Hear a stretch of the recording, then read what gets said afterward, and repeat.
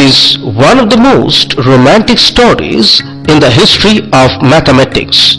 In 1913, the English mathematician G.H. Hardy received a strange letter from an unknown clerk in Madras, India. The 10-page letter contained about 120 statements of theorems on infinite series, improper integrals, continued fractions and number theory. Every prominent mathematician gets letter from cranks, and at the first glance Hardy no doubt put this letter in that class. But sometimes about the formulas made him take a second look and show it to his collaborator J.E. Littlewood. After a few hours they concluded that the results must be true, because if they were not true, no one would have had the imagination to invent them. Thus was Srinivasa Ramanujan introduced to the mathematical world. He was born in Irudai, Tamil Nadu, best known for handlooms and temples. Ramanujan first encountered formal mathematics at the age of 10. He demonstrated natural ability and was given books on advanced trigonometry written by S.L. Lone. He had mastered them by the age of 12 and even discovered theorems of his own. He demonstrated unusual mathematical skills at school, winning accolades and awards. By 17, Ramanujan conducted his own mathematical research on Bernoulli's number and Euler-Mascheroni constant. He received a scholarship to study at Government College in Kumbakonam, but lost it when he failed his non-mathematical coursework.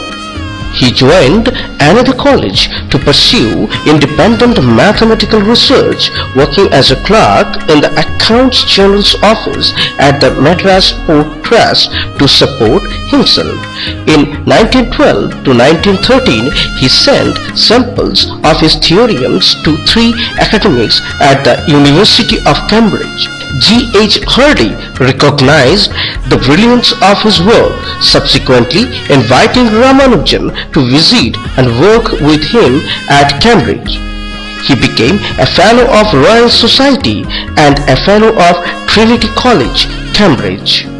Ramanujan introduced himself and his work by saying, "I have had no university education, but I have undergone the ordinary school course. After leaving school, I have been employing the spare time at my disposal to work at mathematics.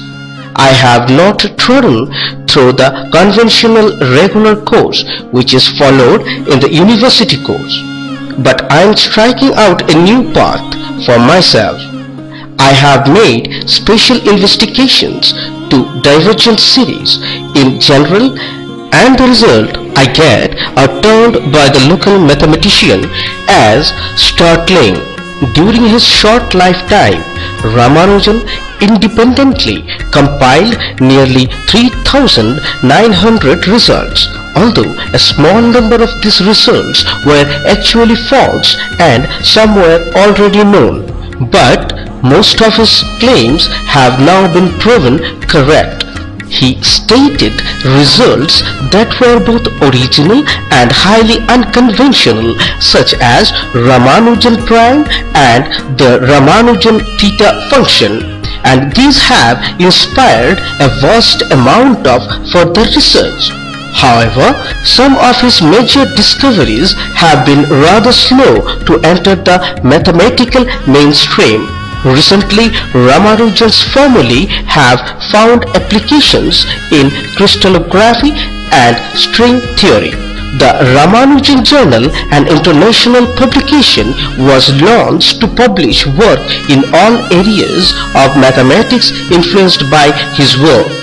By the end of November 1918, Hardy wrote in a letter, "He will return to India with a great scientific standing and reputation such as no Indian has enjoyed before, and I am confident that India will regard him as the treasure he is."